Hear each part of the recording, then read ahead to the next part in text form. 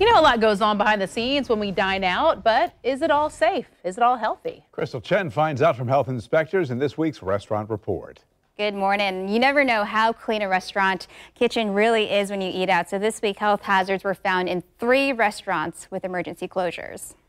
A health inspector briefly shut down Ruby Beach Brewing on 1st Avenue in Jacksonville Beach. They say approximately 200 rodent droppings were in the kitchen and brewery. A repeat violation was issued for a buildup of mold inside the ice machine. After some cleaning, Ruby Beach was approved to reopen the next day. In San Souci, Mi Tierra Latina is back in action after a one-day closure. Last week, inspectors found roaches crawling on the cook line and kitchen walls. A warning was given for salsa, raw chicken, and cooked beef stored incorrectly. The restaurant passed its follow-up inspection the following day.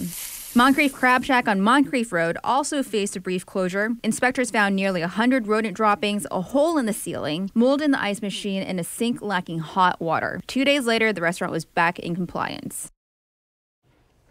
So these routine inspections are required by the state to protect your health, but restaurants aren't the only place that you can get food poisoning.